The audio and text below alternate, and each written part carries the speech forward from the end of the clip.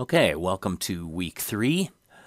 In this lecture, we're going to take a look at more data frame features intended to help you select and organize and analyze and plot information contained in data frames. All right, so we have already talked about how to create data frames and how to add and delete columns and rows. We've talked about how to access subsets of data using slice notation or Boolean indexes or fancy indexes. And we've taken a look at some basic statistics and plotting functions. There is infinitely more to know, but we're going to try to deliver a useful 1.5 hour set of additional things to help you do your analysis of data and statistics and plotting. Now, I want my data frame, when I ask to see a data frame, I want to see all of the columns of the data frame. I don't want to be getting these 3 dots in the middle of the columns. So I am going to do something that we did previously.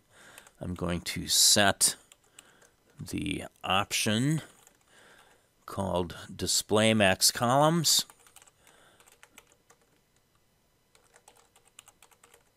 to none. So this way. Hello? Oh, silly me. I forgot to import PD. Okay, so we will take care of these imports that we need to do very first thing. So I'm going to import numpy as np, import pandas as PD, and we'll also import matplotlib.pyplot as plt. And now we should be able to do this option set for pandas data frames. There we go. All right, now to illustrate these additional features, I am going to make use of the Allegheny County dog license data that we were working with previously. So let me create dogdf for Allegheny County is going to be obtained from doing a pd read CSV. And the name of this file is fairly long, so I'm going to type it on the next line down. Allegheny County 2024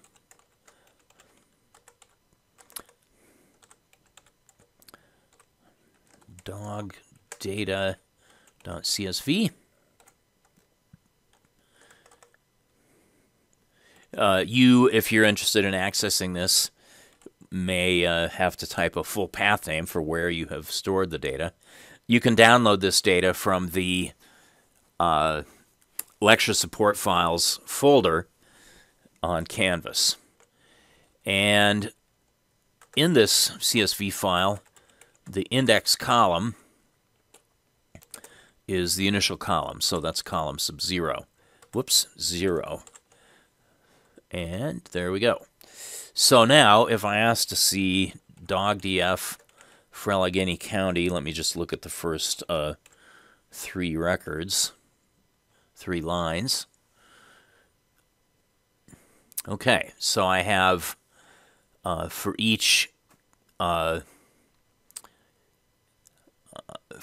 dog in here, I have the breed, color, dog name, owner zip code, gender, whether the dog is intact or not, and also what the age is and what the weight is.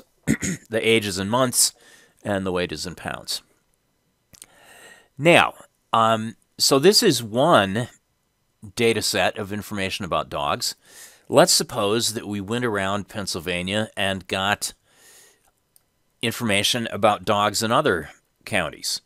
All right, so Butler County is just to the north of Allegheny County, And let's imagine that we went there and obtained, well, we went there online or we went there in person or what have you, and we obtained a data set that was identically formatted. Same columns, different license numbers, probably, but the license number from Butler County is still the initial column. So I'm going to now read that data in to a Butler County dog data frame.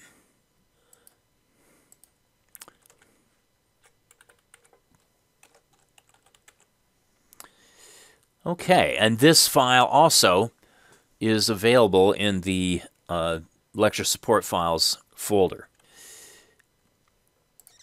Now, I did go online to look for information about Butler County dog license data and found that Butler County is not as well set up as Allegheny County in terms of sharing this kind of information, which makes sense because Allegheny County is a large and fairly well-off county in Pennsylvania. Butler County is much more rural and doesn't have its data organized in a convenient way to obtain. So, frankly, what I did here was I simply made a copy of the middle part of the Allegheny County data and changed the dog license numbers to a different range of values. Otherwise, the data sets are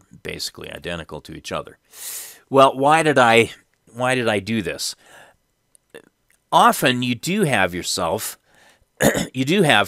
a bunch of data that are in the same format, and the question comes up, how can I combine all of these data sets together into a single data set that I can analyze?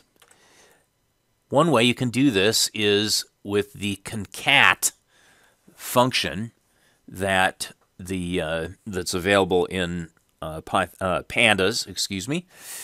You can say pd.concat and then give an iterable. In this case, I've given a list of 2 or more data frames that have identical columns, but in this case, differing numbers of rows.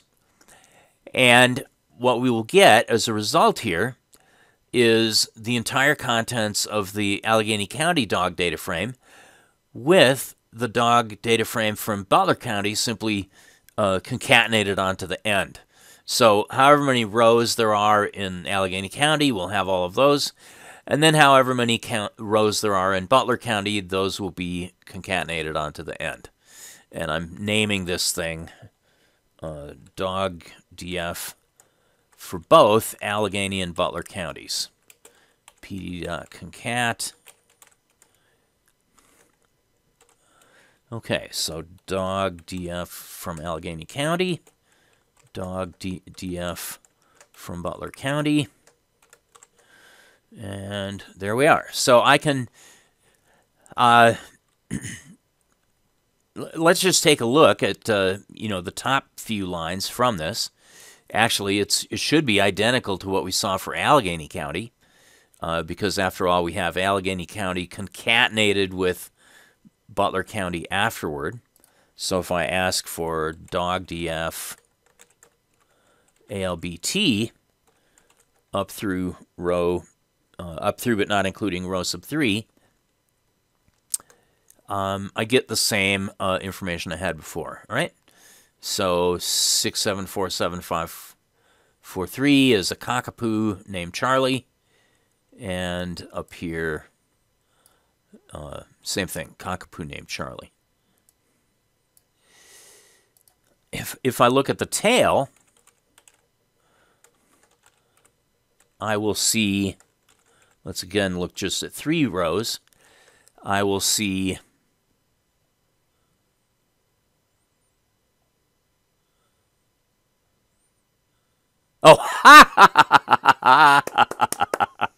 I freaked out for a minute there. I asked for a slice of the top 3 rows, and I meant to ask for the slice of the last 3 rows. Okay, I can get the last 3 rows by saying, give me everything from row sub minus 3 to the end. There we go. Okay.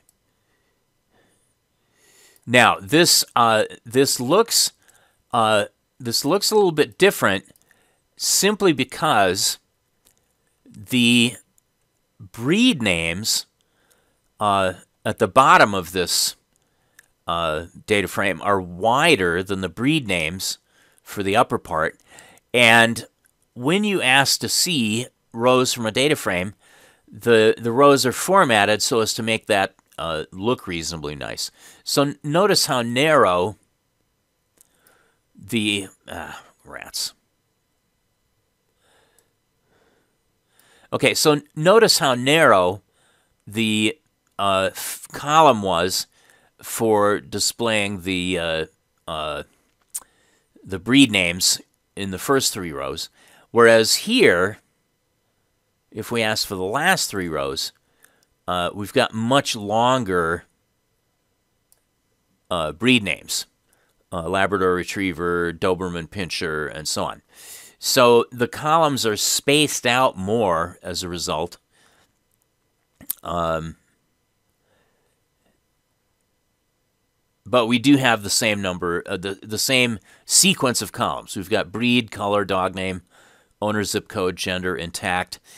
Now, because of the increased width, not everything will fit into single lines here, and so we've got the age and the weight out at the end. And notice that the license number sequence is just a different range of numbers for Butler County. Although, as I said, I just cheated and created the Butler County data from kind of the middle part of Allegheny County. All right. So the dog DF data frame from Allegheny and Butler, if I ask to see the shape, I see that it has 44,797 rows, which ought to be identical to the sum of the number of rows in Allegheny County and the number of rows in Butler County, which it is. Okay, so 34,776 for Allegheny County, 10,021 for Butler County, and we just have the concatenation of those now. Okay, so that's what's called a vertical concatenation of 2 data frames that have identical columns, you know, same name, same order, same data types, but we just want to concatenate the rows of one onto the end of another. In this next example, I have a file containing information about about certain dogs' veterinarians. Let me pull that up in Excel. Let me expand the size of this. I'll increase the zoom factor so that you can see more easily what's going on here. All right, so here I have certain dog licenses. These happen to all be for Allegheny County dogs.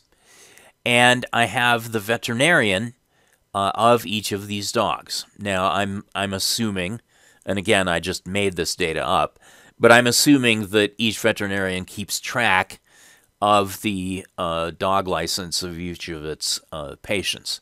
That may actually not be correct, but let's assume that it is. So what I have here is, for certain dogs, I have the name of the veterinarian that the dog sees or visits. And of course, these are just made up. Bob the Vet, Vets of Oakland, Vets of Penn Hills, and so on. I want to show what's called a horizontal concatenation, which will show how I can add the veterinarian column for these specific listed dogs at the right side of the Allegheny County data. Okay, so the name of this data file is dog_vets.csv, and that file also is available on the on Canvas in the lecture support files folder. Let me read that in. So, vet data frame is pd.read CSV of dog_vets.csv, and just like the other two, we have that the index column equals 0. Now you can, if you want, you can use the actual name of the column. You can say license as the index column. I'm just going to stick with 0. And there we go. So here's my vetdf.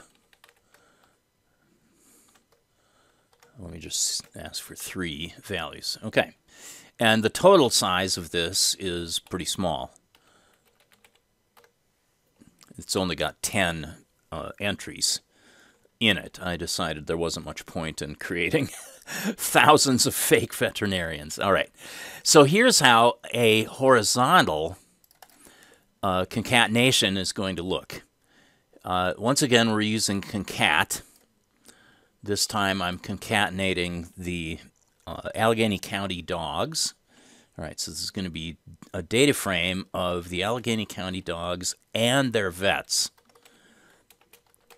pd.concat. And once again, I give my list or my iterable of data frames, dog df Allegheny and vet df. The one important change here in this call of concat is that I have to specify that the axis I want to concatenate along is the columns axis, or axis 1. By default, the concatenation happens across the rows, or axis 0. So I'm concatenating across the columns now. And when I ask to see just the first 3 rows of the resulting concatenated data frame, notice, okay, now this is spread out even more. I've still got breed, color, dog name, owner, zip, gender intact, age, weight, but now I also have the vet at the end of each of these rows. All right, so for my cockapoo named Charlie, I see that Charlie is a patient of Bob the vet. And my German Shepherd Ellie is a patient of Vets of Penn Hills. I want to point out something else that's important here, which is that in the data frame for the Allegheny County dogs, the licenses are in ascending sequence. There are gaps because we eliminated all except for the 50 most popular non-mixed breeds. So we have a license 4.3 followed by 4.5 and 4.6 and so on.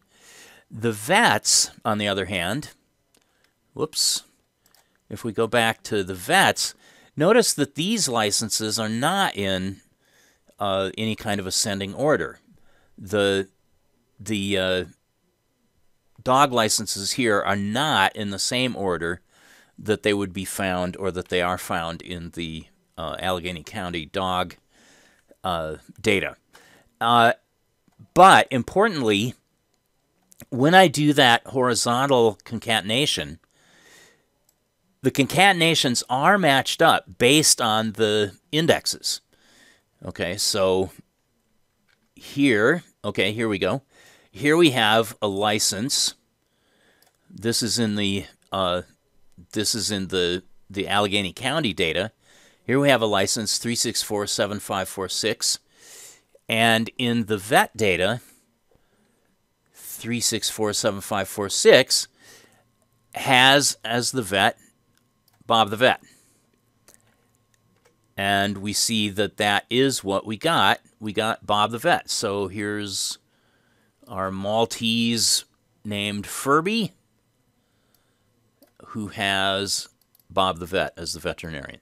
So you don't need to worry when you're doing a horizontal concatenation of two data sets, two data frames. You don't need to worry about making sure that the ordering of the indexes in the two data frames are the same. That the ordering is the same. You do need to make sure that the indexes within the two data frames, are from the same collection of possible values in order for the horizontal concatenation to work properly. All right. All right. Also, I want to point out that I only gave 10 veterinarians for dogs, but we know there's more than 40,000 dogs in we're only looking at the Allegheny County dogs here, and we know that there's more than 30,000 dogs in Allegheny County. It turns out that if we look at the bottom of this horizontally concatenated data frame, that in fact most of the dogs will have not available as the vet. Okay, so for all of the dogs, a vet column has been added because of the horizontal concatenation, but only 10 of the dogs actually have vets assigned to them. All of the rest of them are going to have these nan symbols, not a number, which in this case, because these are actually strings, just means that this information is not available for those dogs. Okay, so that's concatenating both vertically and horizontally. Next, we're going to take a look at how to count categories. This is actually a function that I demonstrated last week, value counts. But I may not have emphasized one of the important features of value counts, which is that when you ask for the value counts, the results that are returned are always in descending order by count. All right, so here I'm going to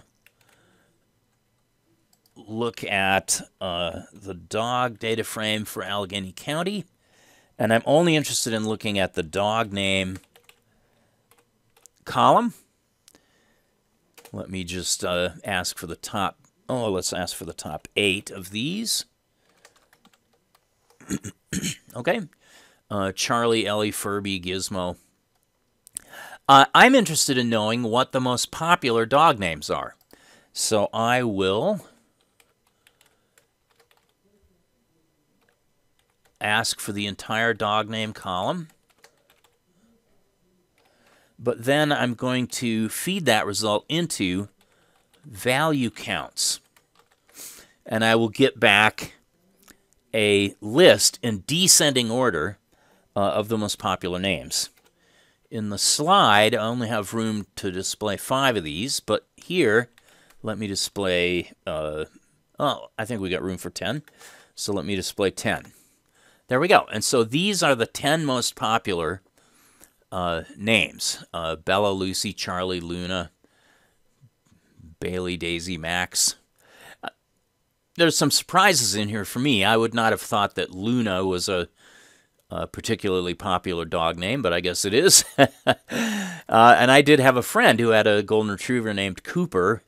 Again, I would not have thought that Cooper was a really popular dog name, but apparently so. Alrighty. Now, when you get the value counts, there I got the value counts just for a single column. But it turns out that you can request multiple columns by using a so-called fancy index. We did an example of this, at least one example of this previously. And we can do value counts on the combinations of values that exist in these two columns, or 3 columns, or whatever. So let me ask for dog DF for Allegheny County. And this time, instead of looking for just one column, I'm going to look for more than one column by using a fancy index. I'm going to look for gender and the intact status. All right, so the intact status is either true or false. If we have a male neutered dog, then intact is false. If we have a female spayed dog, intact is false, otherwise true. So let me just look at the first 5 results from these 2 columns. All right, so we've got the index, and then we've got for gender and intact, male false, female false, male false. The possible combinations are going to be female and false, or female and true, or male and false, or male and true. All right? So because there are only 2 values in each column, that only creates a maximum of 4 possible combinations of those 2 columns. And if I feed that result, those 2 columns, into value counts gives me, again, in descending order, the count of each of the 4 possible combinations. Let me do that. So, and actually, I want to do more with this information. So I'm going to create a variable GI for gender and intact status. So GI is going to get dog DF for Allegheny County of these 2 columns, gender and intact.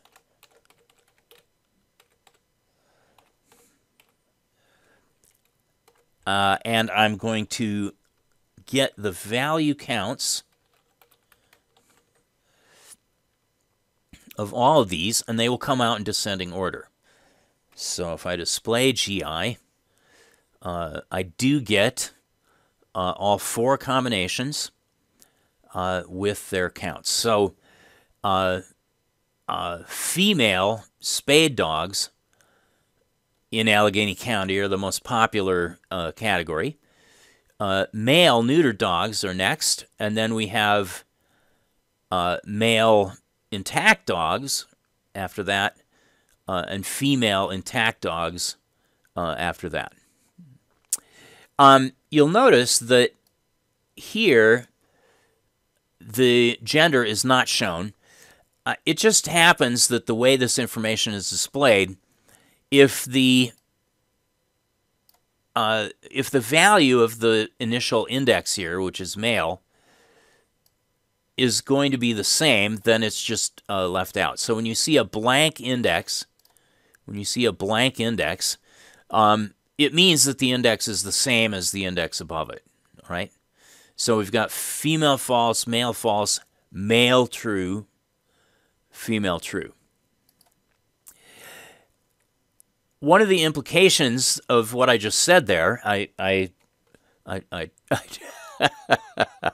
sort of implied something without quite meaning to. This result here of the gender and intact status counts, this has what's called a multi-level index. The gender is part of the index, but the intact status is the other part of the index. If I display the index of that GI object, notice that it says that this is a multi-index showing each of the combinations. So female false is one of the indexes, male false, male true, female true. If you have a multi-level index, then you can use the first index, I'll say female here, to select all of the possible values of the second level index with, in this case, the counts. So among the female results, female with false is 10,291. Female with true is 6,543. So within the female results here, I can subselect on the intactness status. I can say, give me true here. Okay, so among the female dogs, the ones that are intact, I get 6,543. All right? So this is one way that I can apply my multi-level index. I want to point out, though, that if you look at how this multi-index is displayed, I have parentheses here. That's not just for formatting. You know, that's not just to make the multi-index look nice. Each of these items in this multi-index is actually a tuple. And you can use that tuple to select one of the values out of this data. So if I say GI sub, and then I give the tuple, whoops, I guess I didn't copy. So I'll just type it in manually, female, comma, false. If I give that tuple as an index, I get the value associated with the category female false.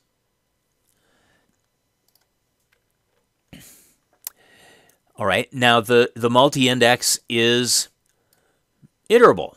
Notice that it's not technically a list here, but it is an iterable thing. And so I can loop through all of the combinations by saying for each tuple in the index, let's just print the tuple. And there we go. So there are the 4 tuples that represent the 4 indexes into my GI object. These index values are what get used as the default labels for certain kinds of plots.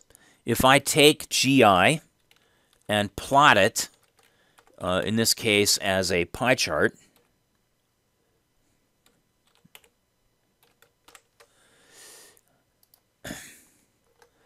okay, so the plot was created.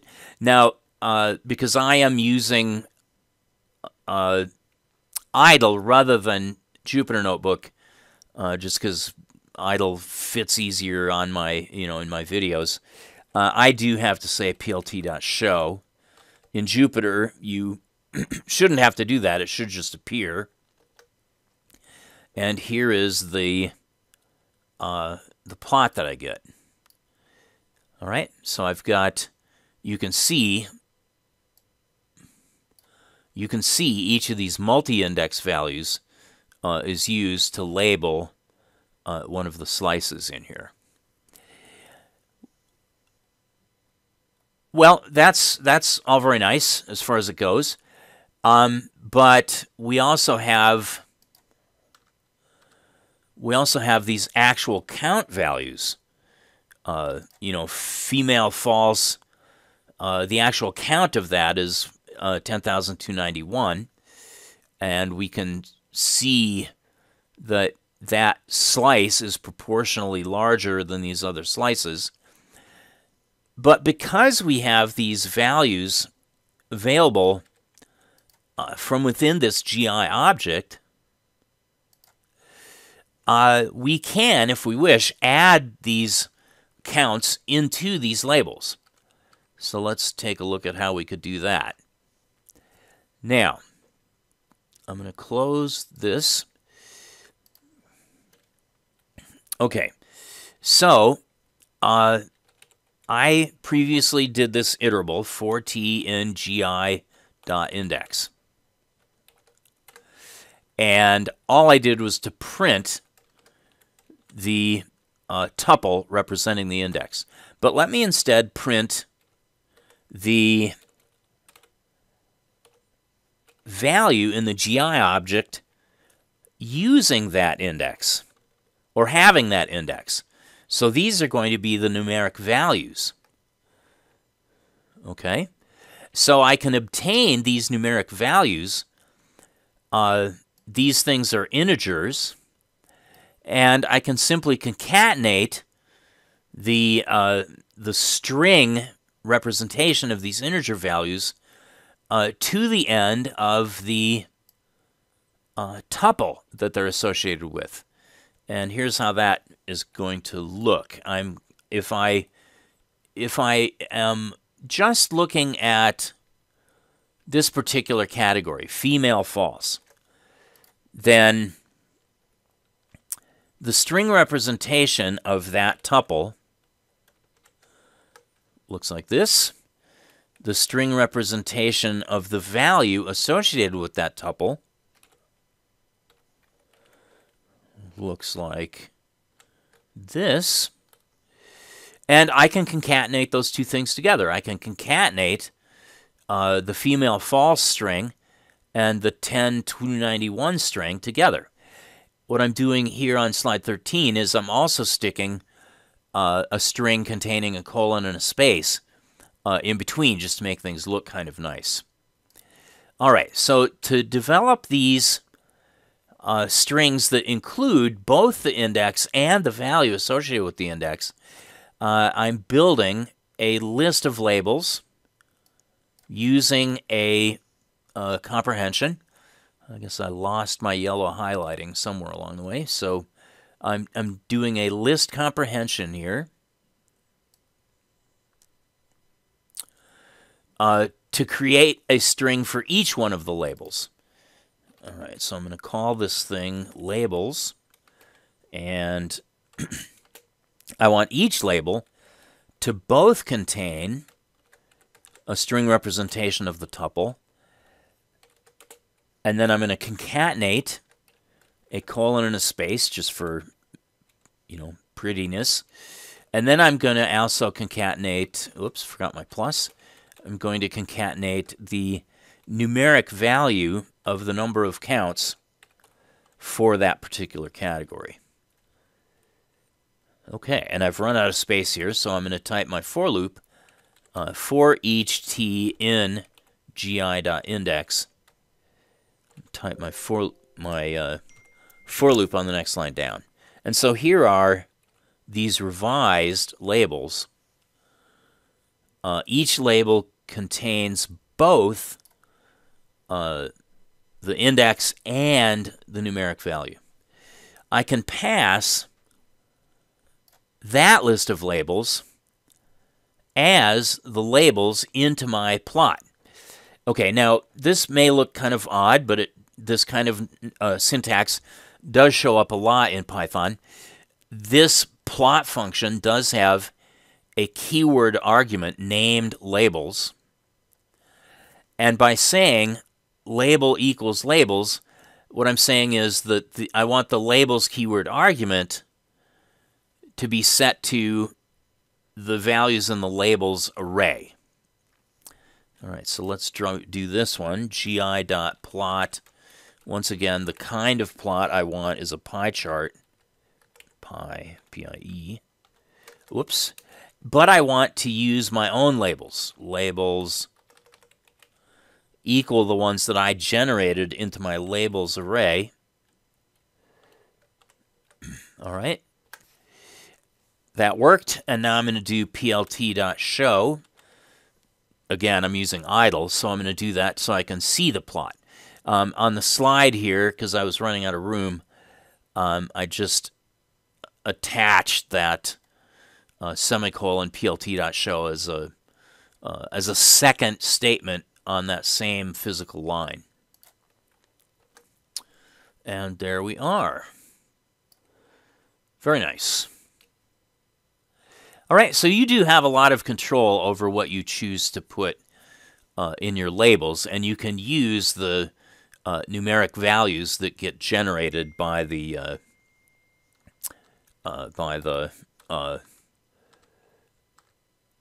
value counts. For some reason,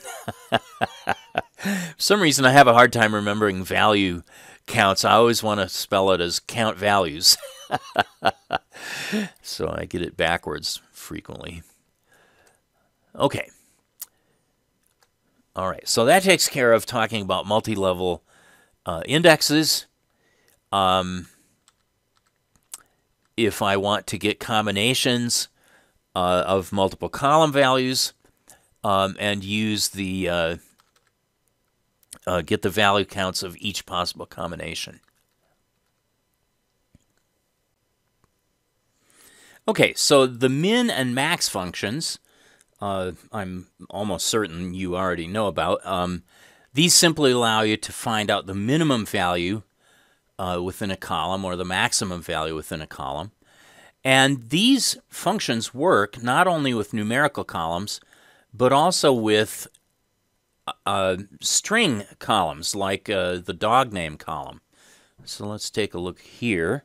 I've got my dog data frame for Allegheny County, and I want to find out what the maximum weight is, or I guess minimum weight, of my dogs.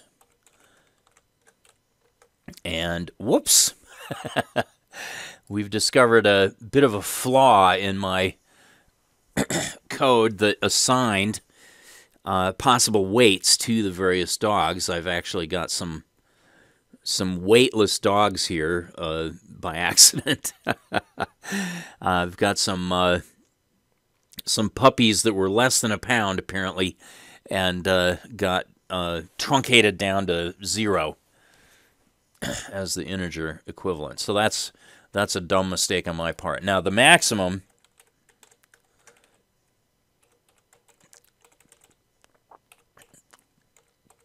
is 202 pounds. So that's probably some enormous Great Dane. For dog names, I can ask for the minimum dog name. Now, this means the dog name that comes earliest in the ASCII character set order. And this appears to be some kind of typo. I'm guessing that the dog's actual name is Major, but whoever entered the data accidentally put a dot and a space in front. If you look at the ASCII character set, you will see that the dot character, the period character, does come ahead of all of the letter characters. So it does make sense that that particular mistake would come out earliest. And by the same token, if I look at the maximum dog name, that means the alphabetically last dog name, Shunka, this also probably is a data entry mistake, because virtually all of the dog names, if you glance at this data, are in all caps, all uppercase. And it does turn out in the ASCII character set that lowercase letters come out after uppercase letters. Okay? So we appear to have two data entry errors for our earliest name and our final name. If you want to get more than just one value, you can instead use the n largest or n smallest functions. And you can specify as an argument how many you want to see. So if I ask for the Allegheny County dog, I guess we're doing weights here, not dog names.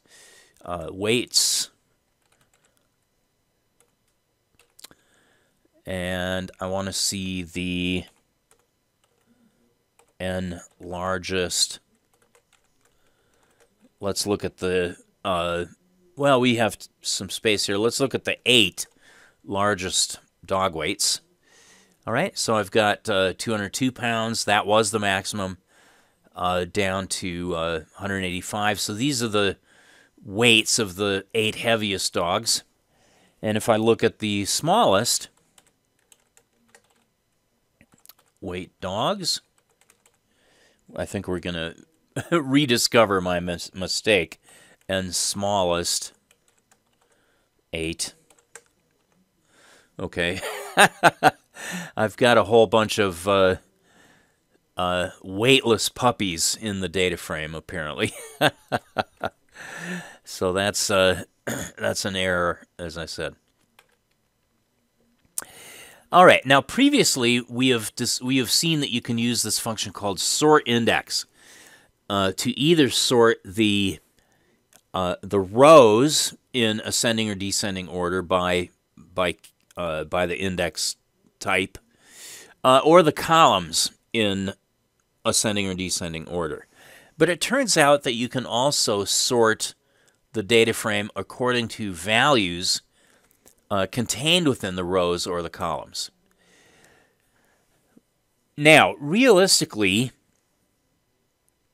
almost always when you do a sort values, you're sorting the rows in order.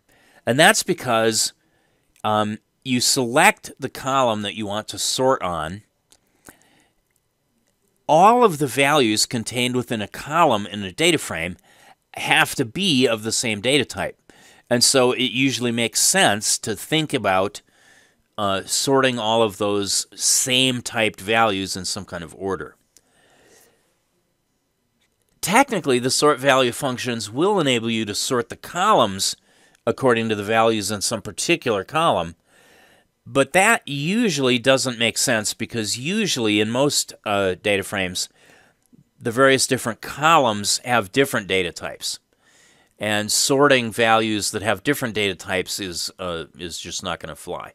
So let's take a look at an example of sorting rows. Here we're going to sort the rows in the age column.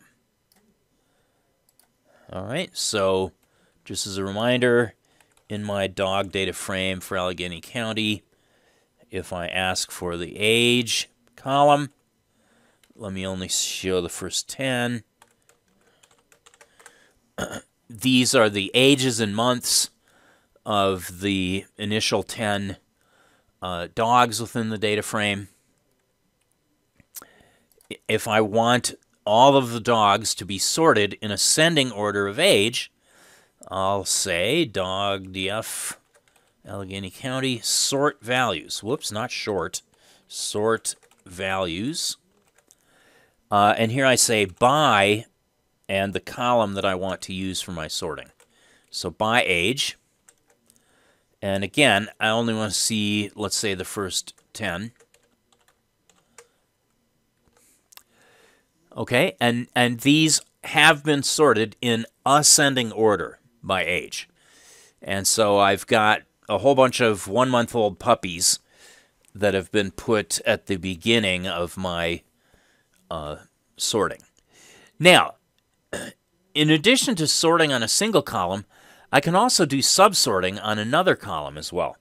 So in this example, notice that instead of giving an individual column, I'm giving an iterable or a list on multiple columns, in this case 2.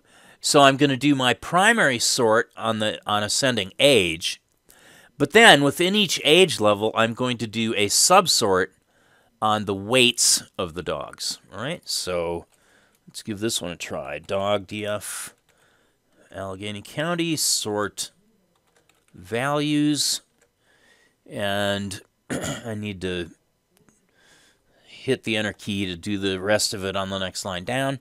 So by, and instead of a single column name, I'm going to create a list of 2 column names, age and weight.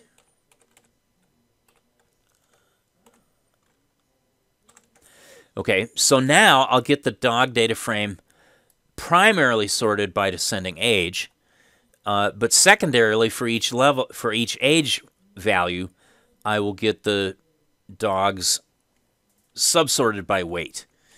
And this is going to reveal my weightless dogs once again.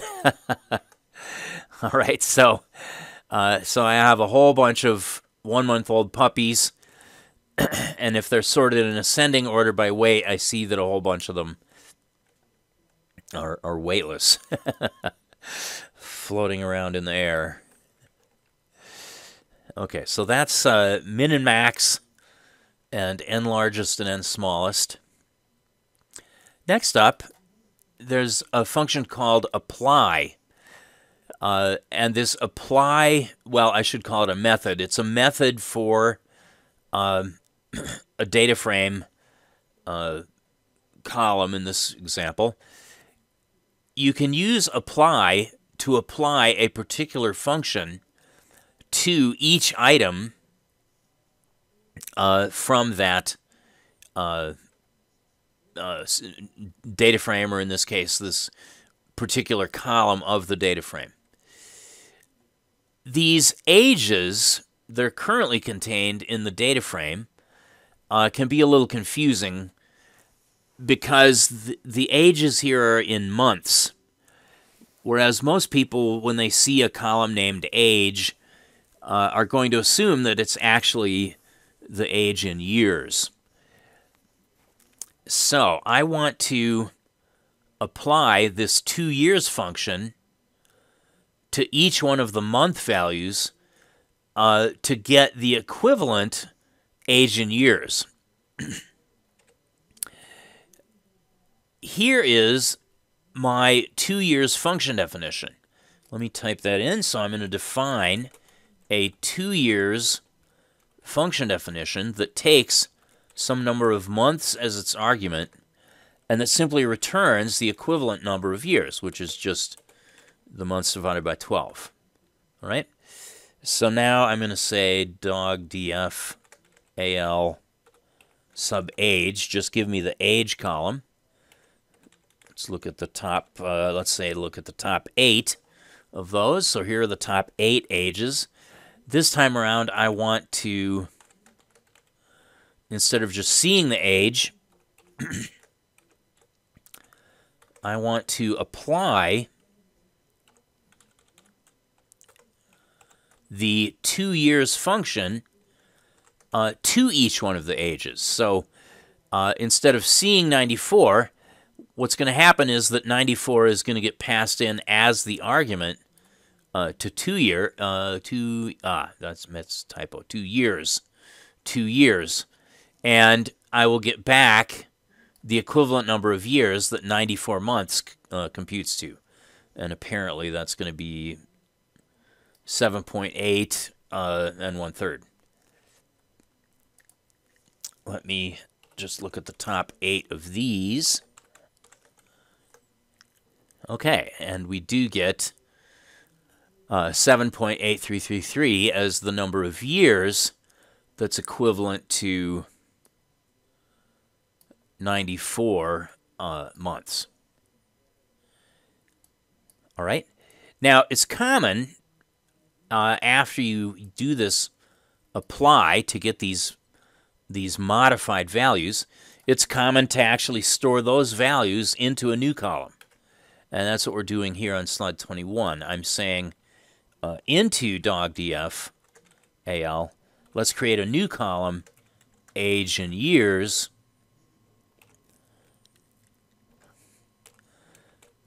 and the value that we're going to put in there.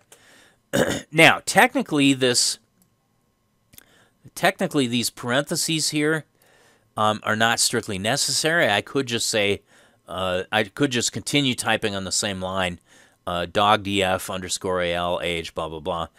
But I'm running out of space, and so I'm going to use the open parenthesis here rather than using a backslash, because I hate backslashes. So I need to continue my command on the next line down, and I prefer to do that using a parenthesis.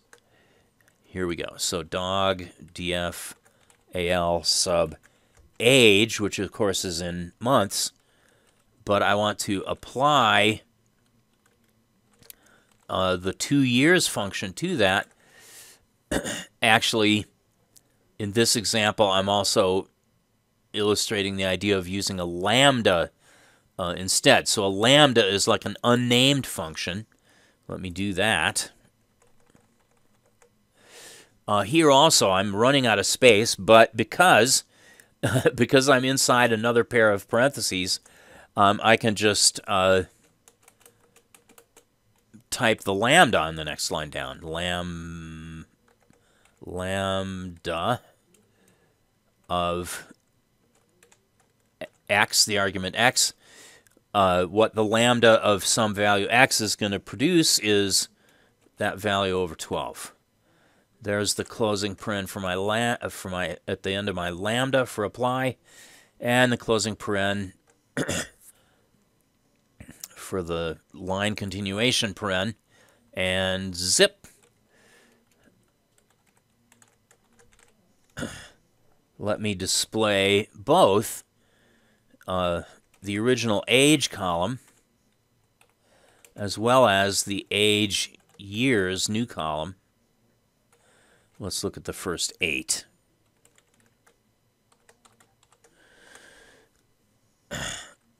Okay. Oh, silly me. I forgot that I need to make this a fancy index. I can't directly access 2 columns in that using that notation. This needs to be a fancy index so that I can include multiple columns. There we go. There we go. And so now for each of these 8 dogs at the beginning of the data frame, I have the original age column showing months and the age years column, which is showing the equivalent number of years. Okay, now we've taken a look at how to divide up various categories, various combinations of columns using fancy indexes and picking apart the multi-index that results. Another way that you can split information up according to different categories is to use this function called group by. And this group by function for data frames behaves very similarly to the group by that appears in SQL select statements. All right, so if you have a little bit of database background, you will have seen this concept in a different syntax. All right, so I am going to create a variable BG, BG standing for breed groups. I want to split up my Allegheny County dog data by breed.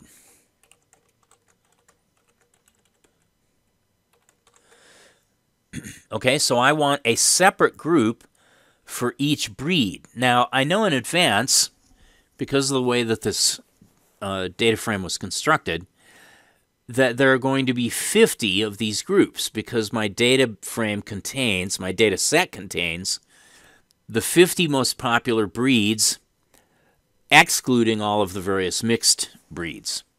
So let me create my breed grouping.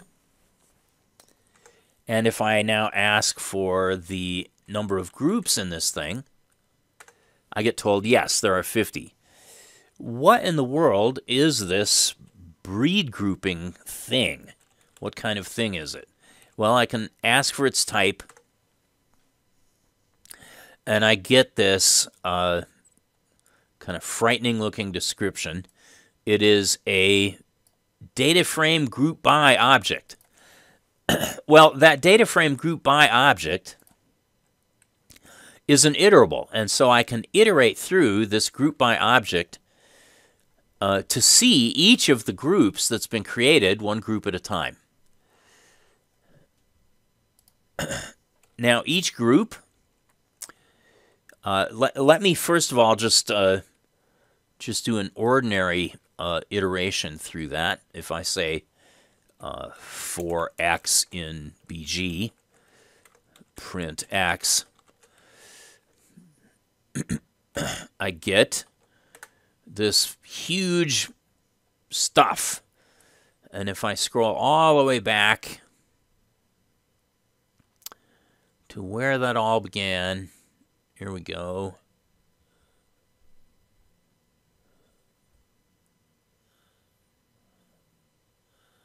Even farther back. Here we go. Here we go. Here we go. Here we go. Okay, here's my first group. It's a group describing American Bulldogs.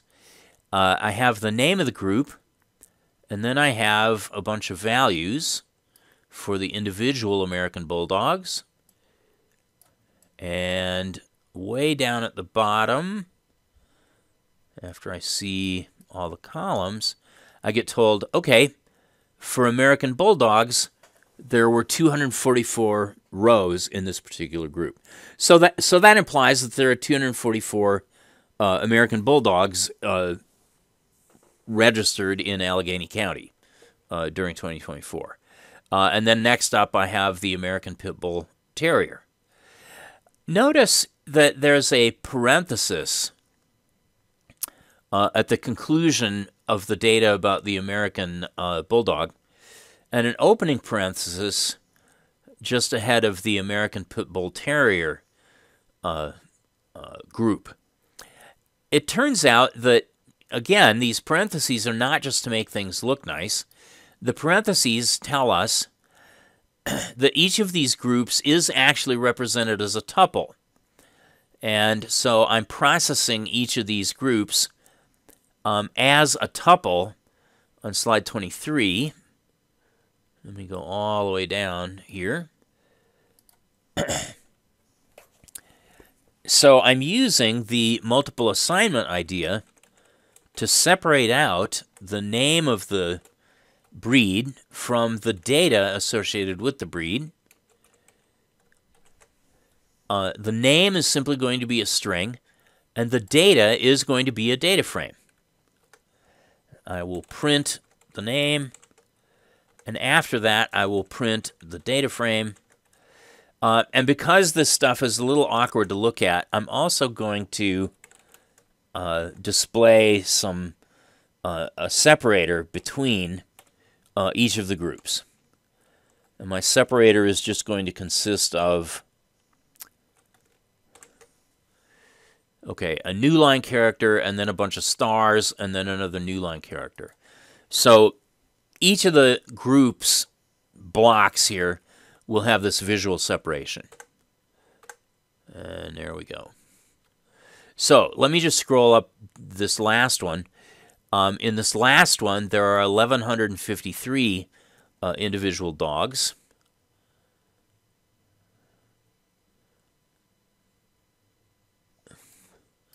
But by default, I only get shown the first 5 and the last 5 individual dogs for this group. And this happens to be the Yorkshire Terrier group. So the Yorkshire Terrier group is the last group, the last breed name in here.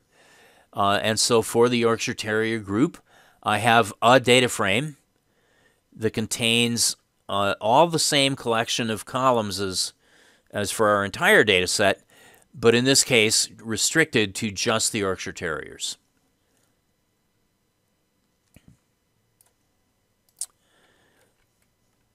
Okay. Now, within that breed grouping, I can request the weight column for each breed grouping. And what I get back from that is what's called a series group by object. Okay, so the series is going to contain 50 individual groups. I can compute, for example, the mean of each one of those groups. Okay, so BG sub weight is just going to give me the weight column, but actually it gives me this kind of frightening looking thing.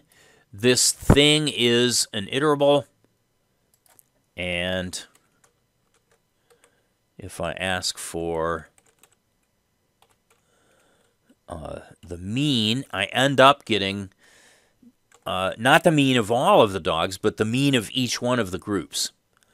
Let me, because that's going to be 50, let me just show the top 5 groupings of dogs. All right, so the average weight, the mean weight for American for American Bulldogs is 44.32 pounds, and for American Pit Bull Terriers, it's 58.8. For Staffordshire Terriers, 58.7, and so on and so forth. Now, each of these breeds here, when I request the mean of the weights, each of these breeds here serves as an index, and so I can ask for the mean weight of one particular breed by using the breed name as an index. All right, so BG sub weight gives me the weights of each of the 50 different breeds. Here I'm getting the mean weight of each of the 50 different breeds, but I only want the result for the American Bulldog. And there we are. So, all right. So I know what the mean weight of the American Bulldog is.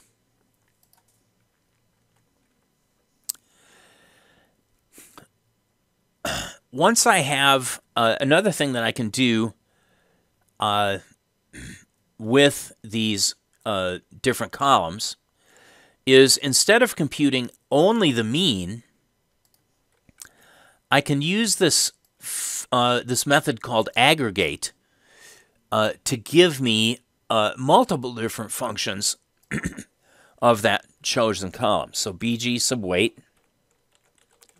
gives me back the weights of the dogs on a group by group basis for each breed.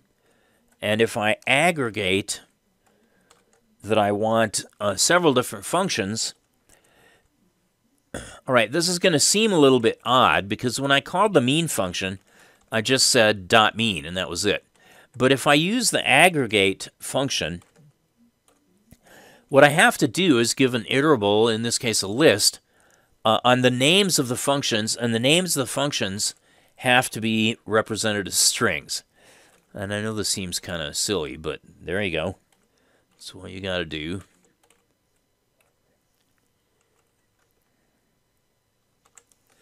All right, so now I have requested for each of these weights to compute the count and the mean and the median for each one of the different types of dogs. And basically these, basically these are going to be treated as the column names of the resulting values. All right, I get told that that's squeezed. I forgot to use head. Let me just display everything. Okay. And so here we have, for the American Bulldog, the number of bulldogs, the mean weight, and the median weight. And then the Pit Bull Terrier, the number of pit bull terriers, the mean weight, the median weight, and so on. And I've got that for all 50 of these most popular breeds. So cane Corsos are gigantic. I believe those are used on South American cattle farms or something. Also, Great Danes are also gigantic, and so forth. Okay? All right, so that takes care of an overview of several useful mechanisms for selecting out various rows or subsets of rows or groupings of rows, and then doing statistics and or plotting on the result. Okay.